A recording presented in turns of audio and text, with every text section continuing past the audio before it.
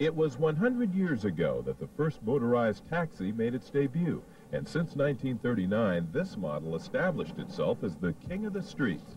It's the Checker Cab. Craftsman Industries in St. Charles, Missouri has just finished a unique job, restoring 26 of these classics. Biggest challenge to begin this project was trying to find 26 Checker cabs. We had no idea where to even begin to look for Checker cabs. They got lucky with one phone call. One lot had more than 40. Cabs that had once been used to drive soldiers around Fort Leonard Wood, an Army base in Missouri. When we looked at the cars originally, they looked pretty good. But sometimes looks can be deceiving. It could look like a real winner on the outside, and when you start tearing it apart, you find you don't have any floor underneath the floorboards.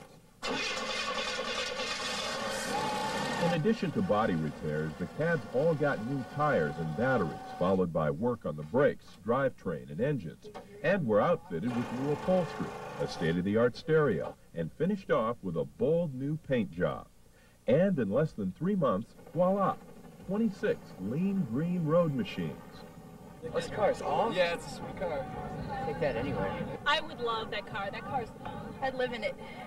I'd go everywhere It goes with my personality. It does.